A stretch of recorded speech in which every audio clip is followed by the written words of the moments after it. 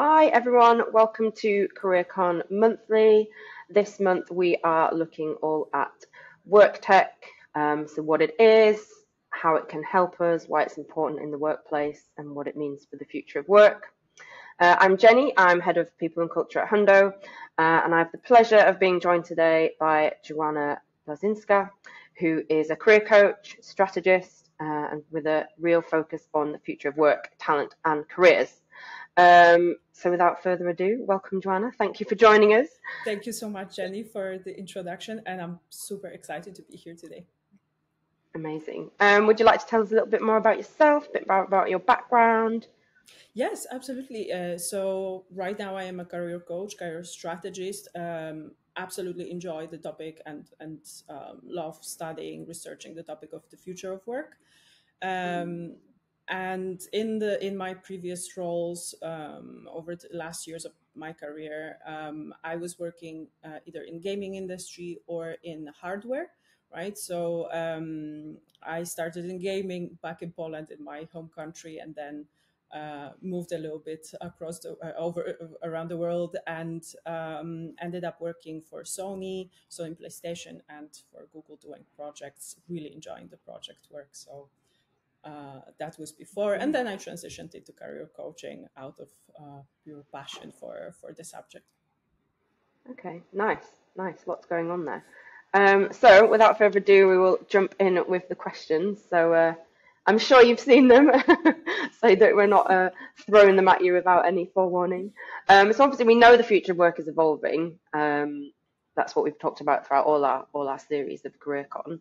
And what do you feel are the specific skills that are becoming increasingly more important? And how can we sort of identify and prioritize the skills that are going to be most relevant to career goals, especially for young people? Right. So I think first of all, the approach to skills is changing, right? So before, employers would value more the degrees, right? So the school, the specific school. Right now, the employers are looking at what you bring to the table, right? What problems you can solve Yeah. for them. Especially as work is transforming, we've got multiple different generations working together in the workplace. So all the skills we can bring together are important, right? Whether you're at the start of your career, but you're, for example, very tech savvy, very digital savvy, or you're towards the end of the career and has got the whole experience and lots of skills built over years, right? So right now, what I would say in terms of the specific skills, right? Obviously, we've got the kind of the hard skills, more technical skills, right? And these will vary across different jobs, different roles that you want to take on or that you're thinking of, right? Maybe you want to become a programmer, right? So coding, different tools, right, will be still relevant for you depending on those career goals. However, what's kind of becoming interesting is that the kind of our human skills, right, that used to be called soft skills, are Mm. gaining importance, right? So people realize that how we collaborate, for example, is very important because that's how we build better results, better work environments, right? So collaboration, right? These times are very turbulent, and work is transforming, right? We see lots of tech being released right now, lots of disruption coming through because of AI, right? So adaptability and lifelong learning will also be the skill that employers used to maybe ask for implicitly, or it was a good thing to have once you are in a work environment. Right now they ask for it specifically, right? So they will ask for the skill and for the proof of your ability to learn, right? Other things, right? So yes, you will need to have the core skill of being digitally savvy, or have understanding of data, or being able to learn how to work with data and work with AI tools as they are being kind of developed and implemented, right, at work. But also, you will have to have the ability as a human being to manage those changes, but also understand how you as a person deal with change, right? So you will have some sort of level of self awareness, but also the ability to manage change, right? So we see how the kind of the hard skills, what used to be called hard skills, right? Some of them are becoming simply core skills that everyone has to have, like dealing with data, the digital savviness, right? But what's gaining increasing importance are the soft skills, right? So emotional intelligence, lifelong learning, being resilient, being empathetic at work, and collaborating well. Yeah, definitely. So, you touched on those sort of human skills there, or also sometimes called power skills. Yes. So, in this sort of era of automation and AI, where there is this sort of huge shift happening as we know it, what sort of skills from that set would you say are important, or hold the most importance? And can you give a brief explanation of why, and why you think they're the most, or going to be the most important sort of soft skills we need? Right. So I think they kind of now we're learning to call them human skills or power skills, because I think we've all realized that they are very difficult actually to develop and very, very difficult to manage. I think as work is becoming transformed through tech, right, we are learning to engage differently with tech, right? Not necessarily it's for the people who are watching us, maybe in 10 years they're not going to know what keyboard is, right? But they will have their headset or will have some sort of other ability to engage with tech, right? So we don't know how that interaction might look like for sure yet, right? We might have the ability to understand what's being developed right now, and that's how we also can understand what human skills could be interesting. But I think the most important kind of idea here is to understand that we are not competing with tech anymore, right? No one is kind of getting the jobs away from each other. We're kind of leveraging, right? So we're bringing the best of what humans can do with their skills, right? So one will be creativity, right? So we will be solving different problems and solving those problems differently.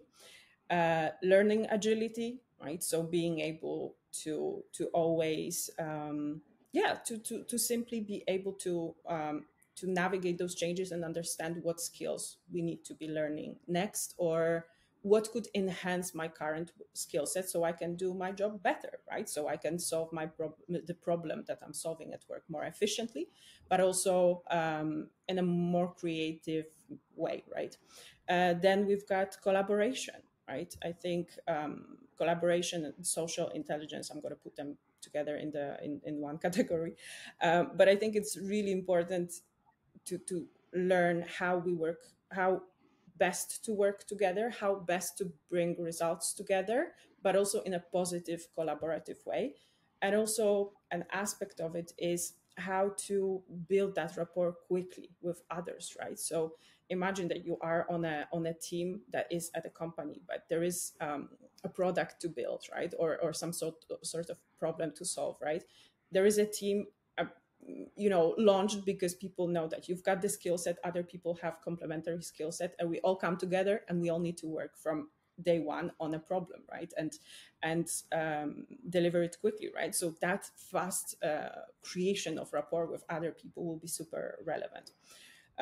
Other cultural intelligence, for example, we are working remotely now, so we are not going to be working from people from the same borough. They might be thousands of kilometers away.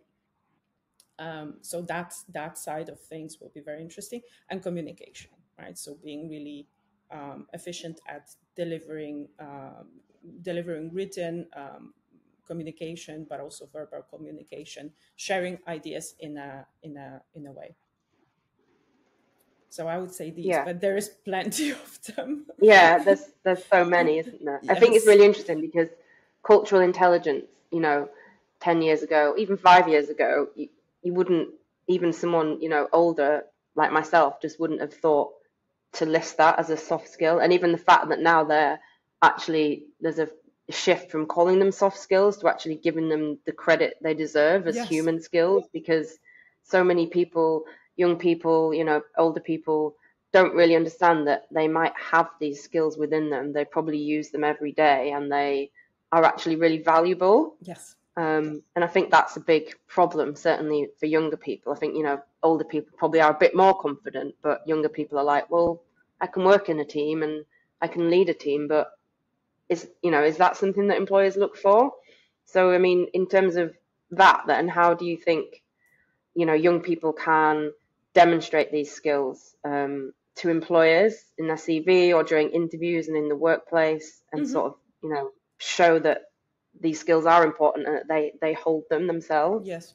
And I love the point that you're making, right? That we do have them. We might just not fully be aware, right? So always raising Yeah, awareness about what am I doing that has developed a skill to me, right? That I've developed that skill through maybe an activity that I didn't even realize was, for example, an act of leadership that I did, a yeah, project, for example, a volunteering project where you do something for your community because of a cause, and a cause that you believe in, right?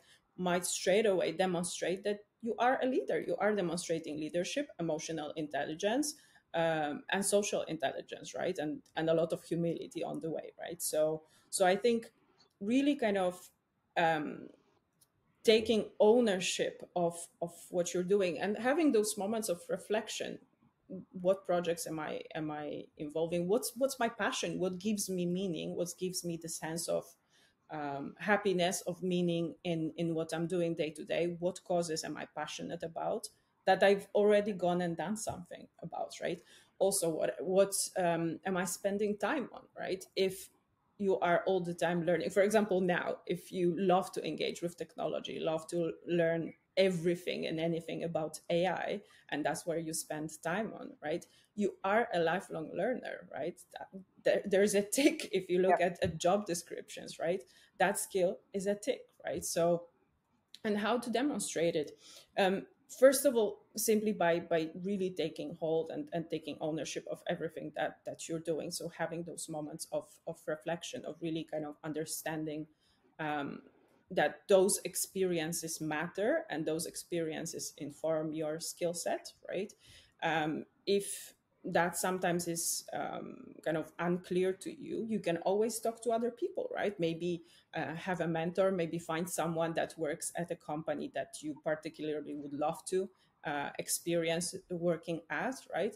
You can go and talk to them and really talk honestly about what all the experiences that you've had, right? So really reflecting on those experiences, experimenting a lot with different experiences as well, with different apprenticeships or different opportunities, but also projects that you proactively engage. I would say definitely that, and then including them into your CV cover letter with some sort of result, and showing really what you've achieved, what you were able to accomplish there.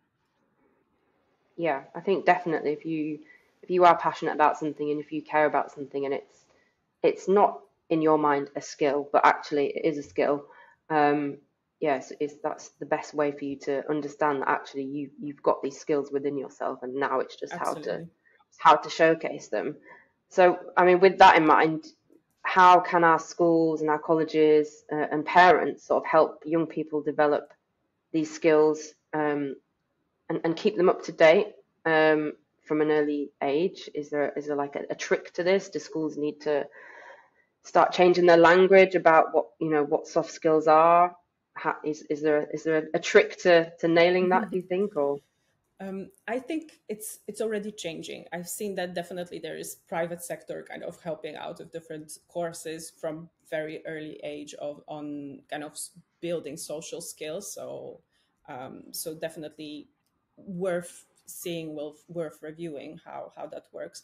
But I think when it comes to really enable young people and helping them learn those skills, I would say, first of all, we need to empathize with them that they are growing in a completely different world. They will be interacting differently with technology.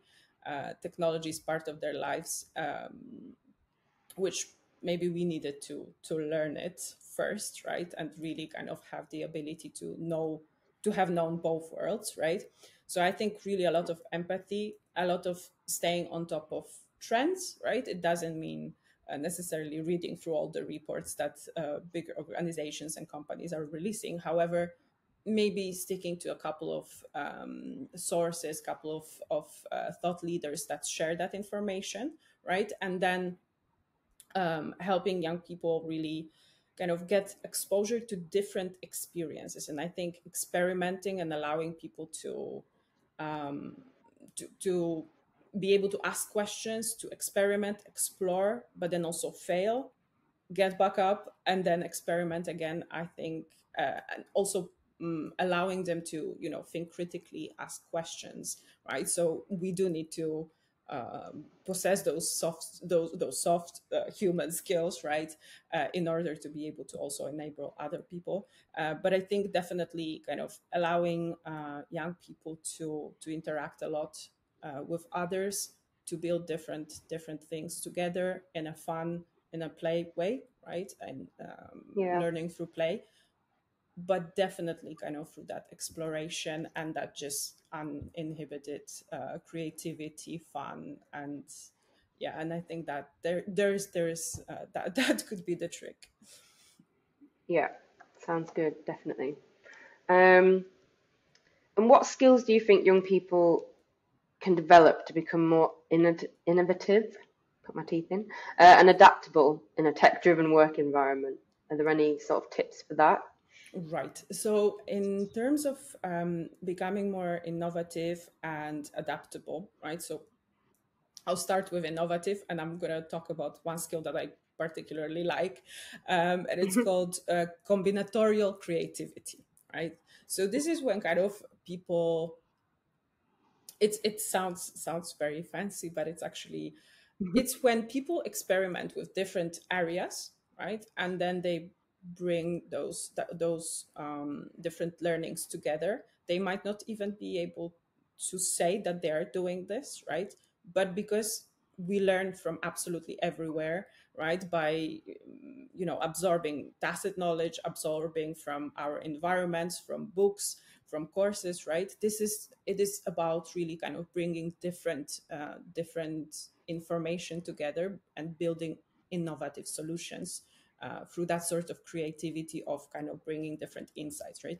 So it might mean that, for example, if you do music, right, some people might say, well, in the technological world, AI will create some music. Why do you do this, right? But actually, it still builds the brain in a way which other subjects might not, right? So um, and Yeah, you might develop certain structures, certain ways of thinking and memory, right, that other disciplines might not, right? Then bringing it together with an engineering subject, right, the connections that the brain does might be super interesting, right? And again, we might not be even able uh, to fully understand that we're doing this, right? So all this to say, really exploring different disciplines. I think having that curiosity, right, asking questions, going and engaging into different projects, right. I think that's where really that sort of creativity and innovative mindset can be built. Another way I would say is also kind of having growth mindset, right? This is a term that many of you will definitely hear a lot. Um, Growth mindset essentially says we are never born with a fixed set of skills, right?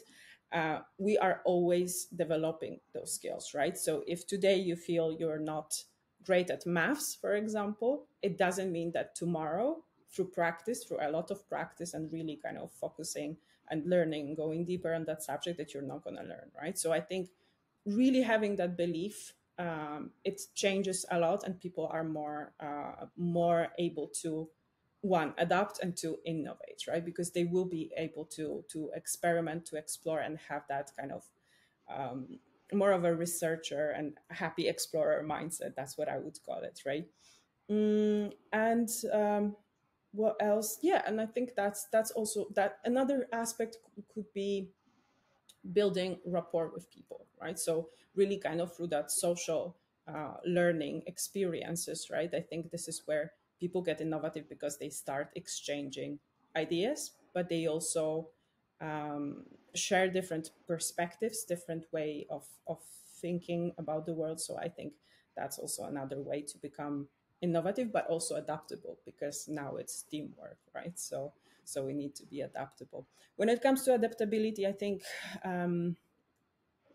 again, being exposed to different experiences, I think that definitely helps, and really leaning into change, right? Not resisting it. I know that sometimes there is the discomfort of change, right? It can be uncomfortable, and it is at any age, whether you're 14, 34, or whatever that might be, it is uncomfortable.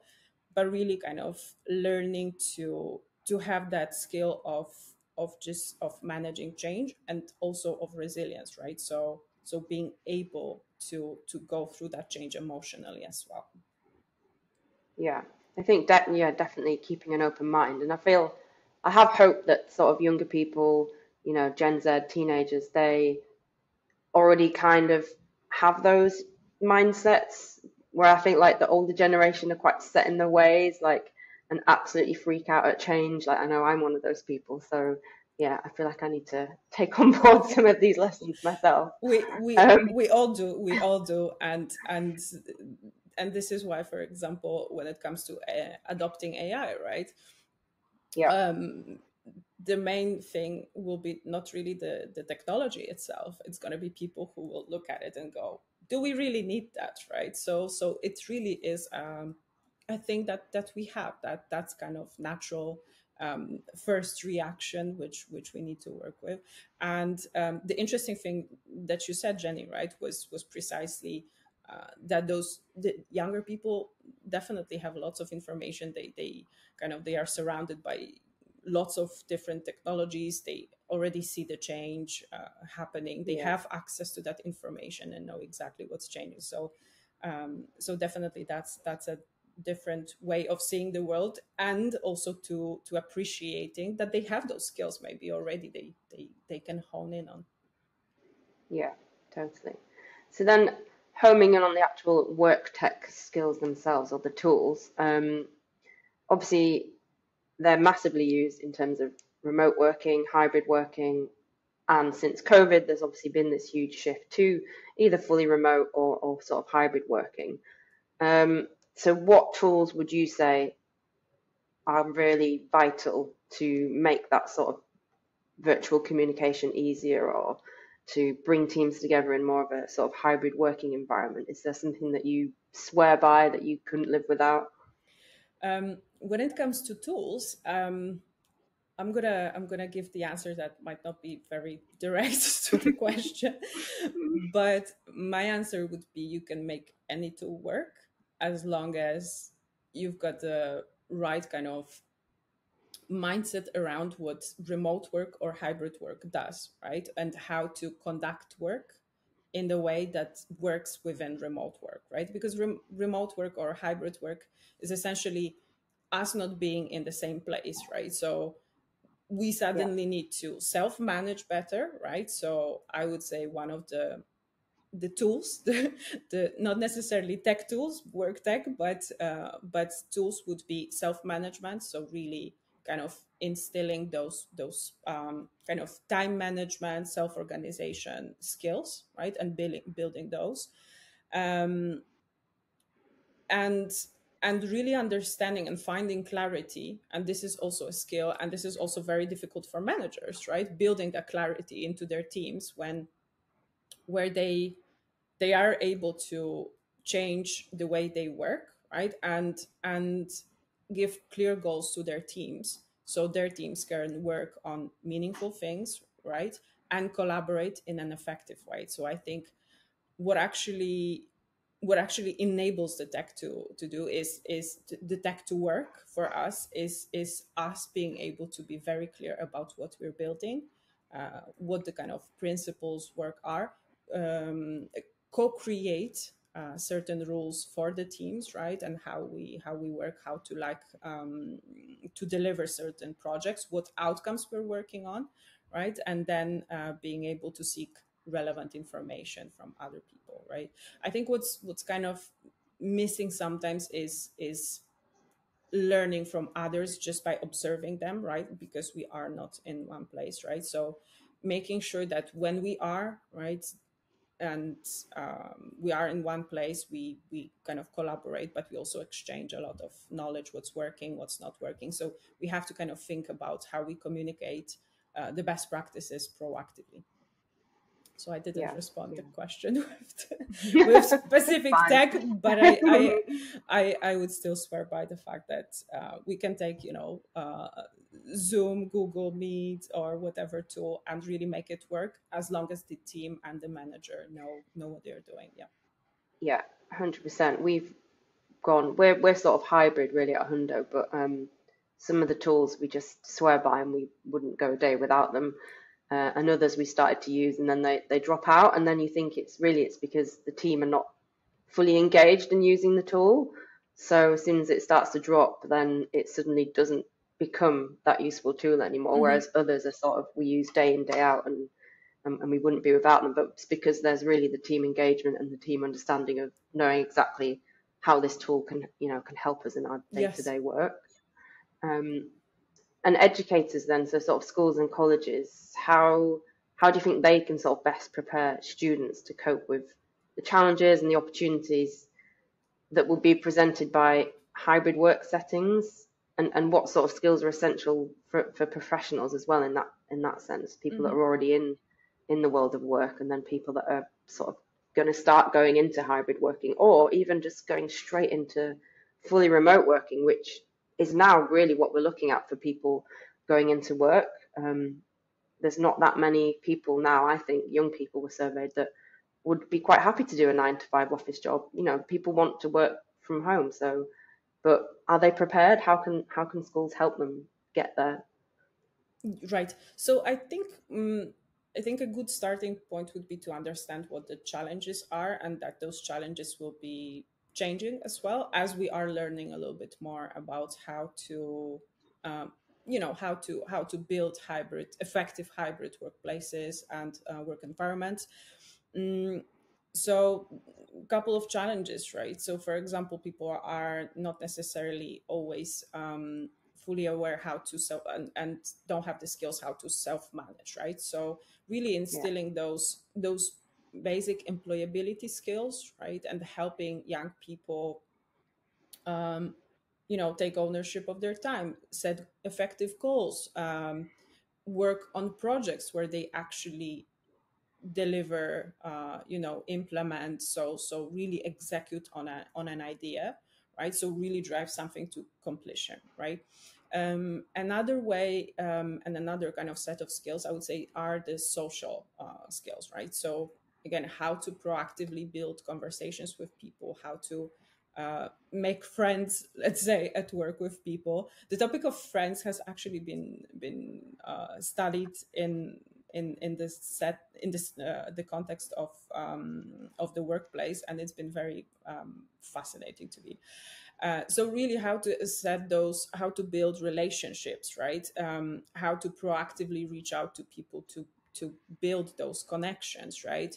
How to, when they join a team, right? How to reach out to people, how to connect with them. So really being proactive about that, right? And that doesn't mean that it's only the young people that have to, the moment they come into the workforce, right, that they just have to do it, right? It's us all collectively, right? So I would say these, and emotional intelligence, right? Because I think sometimes in hybrid we lose the ability to, because it's us working from home, not necessarily always from the office, right? So we sometimes lose the ability to really empathize with others and really understand what they might be going through in the very same setting that we are. So I would definitely suggest working on those skills as well. yeah, 100%. I think you've definitely hit the nail on the head with the um, talking about employability skills. That's certainly something at Hundo that we're feeling is sort of lacking, that students are not developing within an educational setting, and that's really, really key. So yeah, definitely agree. Um, so with that in mind, I feel like I've said that 100 times already, but what skills do you think are going to be in the most in demand in the next sort of 3 to 5 years, in terms of how fast the work environments are changing, like what's going to be the top 3 skills that young people need to be thinking about developing or building? Top 3, I don't know if I can name top 3 because there is so Oh no, many. so many. But I think one skill that, and this is in relation to your comments right now, right? Because there is so much change. I think anything related to emotional regulation, emotional agility, resilience, right, will definitely help people go through that period, right? So really thrive in this period rather than kind of feel a little bit out of control and always kind of out of touch because they might not be in the office, right? Because they work from home, right? So and there's so much technology, right? Are they learning the stuff that will actually the skills that will actually make them future proof in a sense, right? Can they set goals right now actually, or maybe things are changing so fast, right? So really kind of I would say the emotional regulation, emotional agility, resilience. However, out of the skills that are on the rise, and we see that from the reporting, we've got creative thinking, definitely. So, really building those creativity skills that sometimes might not come from, a subject at the uni or a course, right? But really from building from an exposure to different experiences, right? So, becoming creative doesn't necessarily mean studying a year at a uni, the subject that is called creativity. It is kind of bringing together different experiences, different perspectives, different knowledge. Then we've got analytical skills, right? They are they are becoming what is the core really of any role right now, because we are seeing that everything is becoming measured, right? Like we can measure so many areas right now, and companies are measuring, whether it's well-being, if you see all sorts of for example openings, the government is hiring a lot of data analysts, right? So there is definitely a push for everyone to become to have that analytical thinking and be data savvy. Technical literacy definitely is becoming a core skill, but then we've got a whole set of skills that are those human skills that we actually started from, right? So lifelong learning, curiosity. What else do we have? The emotional intelligence, right? So really all those skills, but also being motivated and being able to self-manage, have that self-awareness, right? So it's not really top 3, but a nice set of skills that I think if they are able to Yeah, start building, they will be fairly future proof for the workplace. future proof. That's what we want. Yeah, I think the emotional intelligence one is particularly interesting to me because it's just not one that I necessarily would have thought of, but actually it sort of lends itself to so many other skills as Yes. well.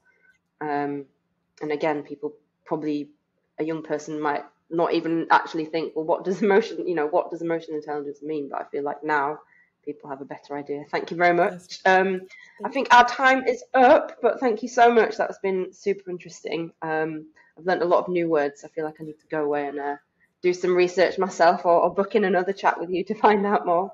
Um, so obviously everyone can watch CareerCon on demand and have a look at everything else that we're doing this month. And where can people find you, Joanna? Where is best? What's your social links? Yes, so people can find me on LinkedIn, Joanna Blazinska, and that's where I'm principally at.